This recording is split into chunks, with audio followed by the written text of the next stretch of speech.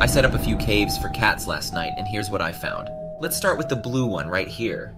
Black cat? Is it a bad luck? He's so cute though. This one seems to be obsessed with cotton. Look at all of these, all filled with cotton. So soft and comfy. So that's the blue one. I wonder what I will find in the next cave. Let's open the dark one here. Oh my god, it's an orange cat. They're the most calm and chill of them all. Just look at him, so cute. I think I will keep him. Okay, let's move on to the next cave. Let's open this one. Hey, it's a white cat. Just so you know, not so long ago, white cats were considered superior to others, especially black cats, but now they are treated as equals. I'm so glad they resolved their conflict.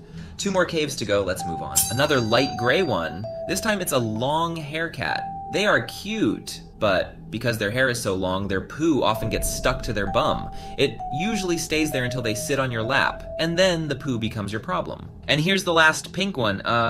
This girl is obsessed with privacy. She always wants me to knock before opening up her cave.